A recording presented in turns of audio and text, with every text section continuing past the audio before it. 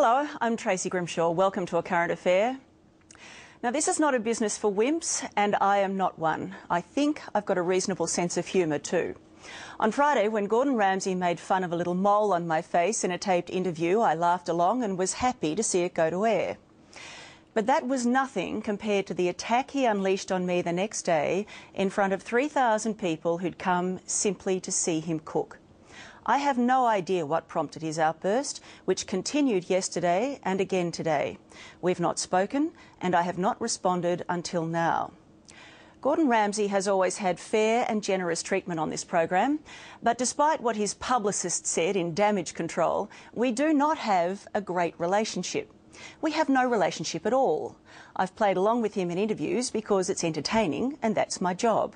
And I walk away afterwards, and I don't think about him again. Last week, his publicists stipulated obsessively that his interviews on this trip not include questions about his marriage and private life.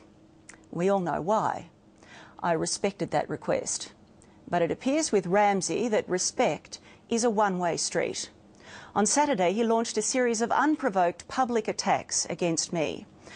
I'm not going to pretend that his comments didn't hurt.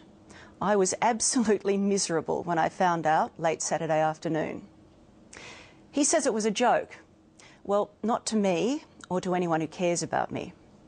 Truly, I wonder how many people would laugh if they were effectively described as an old, ugly pig. How is that funny exactly? And worse, it's not even witty.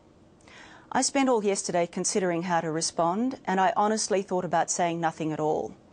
But we all know bullies thrive when no one takes them on. And I'm not going to sit meekly and let some arrogant narcissist bully me.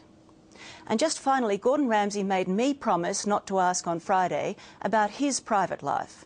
He then got on stage on Saturday and made some very clear and uninformed insinuations about mine.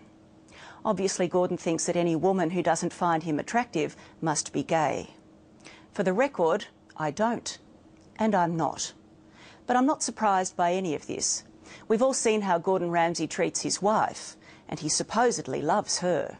We're all just fodder to him.